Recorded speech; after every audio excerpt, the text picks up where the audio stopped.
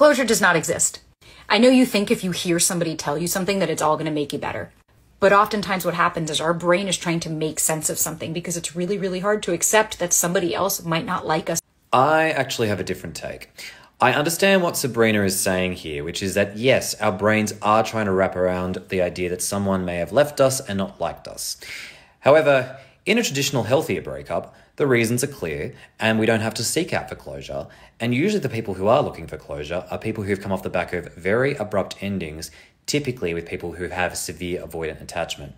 It is really important to understand that we do need a level of closure to finish off that chapter of our lives and put it in the past.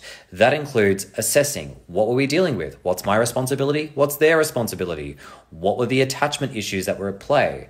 And even though I have said on record, going to your ex to try and get closure may not give you what you're looking for, here's the deep irony to this. Maybe you do just need that one last interaction with your ex to understand what the heck you were dealing with. Now, I want to make it very clear. If going back to your ex is someone who is physically, emotionally, or verbally abusing you, hell no, don't go back to them. But for the rest of the people out there, if you feel that just by interacting them with one more time or even a handful of times gets you to a point where you're so frustrated and realize you can't move mountains on your own and they also have some trauma that they don't want to work on, maybe that's the thing that will set you free.